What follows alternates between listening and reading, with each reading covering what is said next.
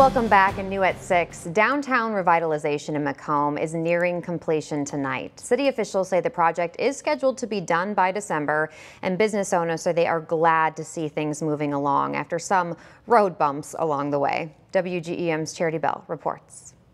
At first, it was very trying for us. It took about 3.5 months for it to be finished. Michael's Hair Designers sits on the west corner of Macomb's downtown square, where the second phase of the downtown revitalization project started. Manager Tina Mahoney says it's a challenge. For us, it was more of an irritant as far as trying to get the handicap and the elderly in.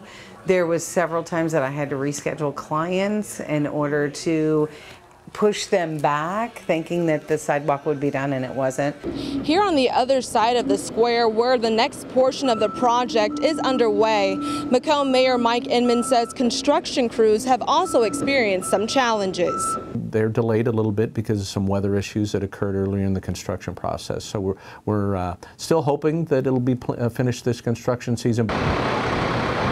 Inman says there's a possibility a request will be made to the Illinois Department of Transportation by the contractor to extend the deadline. He says they recently learned that IDOT would chip in another $195,000 to cover unforeseen costs, bringing the total state commitment to about $1.5 million.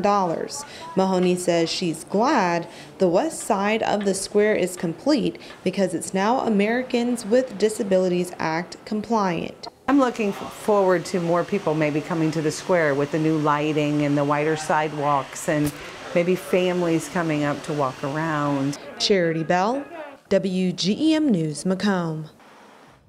And Inman says the east side of the square is about a fourth of the way done, which will go down to Randolph Street and include the 100 block of East Jackson. He says next they will move to the north and south side of the square, and if the weather continues to cause delays, he says construction crews will pause and pick up back in the spring.